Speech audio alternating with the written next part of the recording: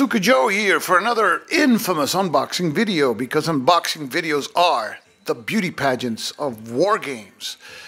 And today we have the Alamo March 6, 1836 Victory in Death, published by Simulation Publications Inc., SPI in 1981. Designed by the designer of the Civil War by Victory Games, Eric Lee Smith. And this game is unpunched, although it seems like it's survived the Alamo. Let's open the box. I like the art there. Davy Crockett doing the best he can with a rifle that doesn't have any more bullets, or a musket. We have our here two classic squared shape dice from the 70s. And this is a propaganda sheet by SPI. You have a NATO division commander selling for $40. Drive on Washington, which you can get now on eBay for about 90 bucks, as 10 bucks. So this is a good piece of nostalgia here. We have another propaganda sheet for the game. I don't know why would they include the propaganda sheet for a game that you already bought, you know. That's an interesting marketing concept, I suppose. No wonder SPI went down. I'm just kidding. Okay, here we have the rules. The Alamo. And it is in case format, typical of SPI. And this is not a complex game.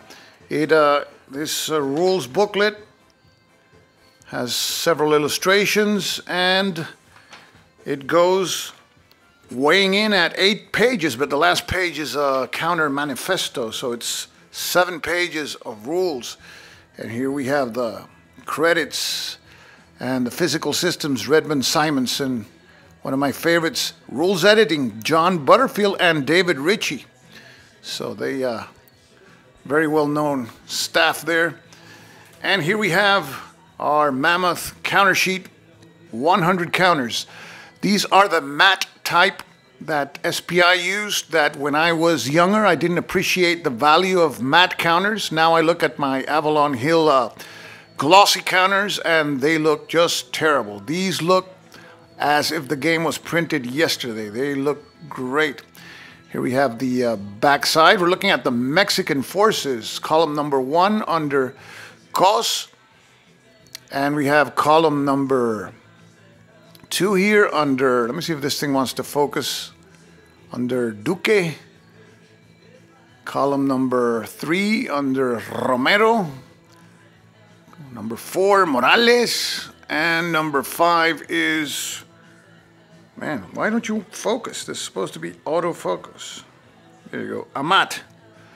And here we have the Texans. We have Dickerson, Travis, Bonham, Jim Bowie, Davy Crockett, and here we have the artillery pieces that both sides can use in the game. And here we have the Texans, and we have people from Texas, Tennessee, also Kentucky, Carolina, Mississippi, Louisiana, from unknown places, Pennsylvania, foreigners, Irish, English, New Yorkers, Virginians, and Alabamians.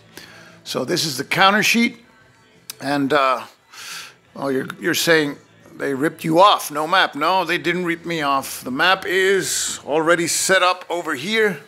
I have placed it under a sheet of Lexan. It's a thin, very thin plexiglass. I think it's 1/16 of an inch, and have it on a magnetic board. I haven't decided if I'm going to make a video of this game. This is a light game. I like to play light games between long videos that I made. I just made a video for Paths of Glory, the solo system or method that I've been working on, and that's being rendered now. And this is your typical SPI map of the 80s, very colorful, but you had everything that you needed on the map, every table, every chart.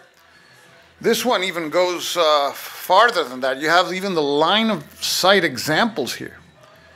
So they really used the space efficiently. And you have the side here for the Texans with, again, the combat result table, terrain effect chart, and continued siege table. So you have, it's a very ergonomic game.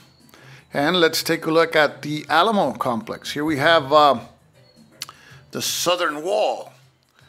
Mexicans in history, they stormed this area here. And how do I know that? I didn't read a book. I saw today a show, documentary on the Alamo. So they stormed this battery here, turned the battery around and started to fire at the Texans. And you can see that once the Mexicans are in the courtyard, there's not much that can be done.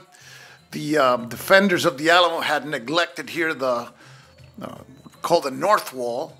These are 8 feet tall, like wooden logs here with pointed logs, but that was easy for the Mexicans to deal with. So here we have the church, the churchyard.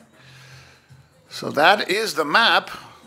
Not a lot to it, but if you go to San Antonio, you will not see any of this because they've done so much construction around it and even on top of it that it's hard to recognize, even though it's still around, or part of it is still around. So this is the map for the Alamo Victory in Death SPI 1981. This is Stuka Joe signing off for now. Thanks for watching.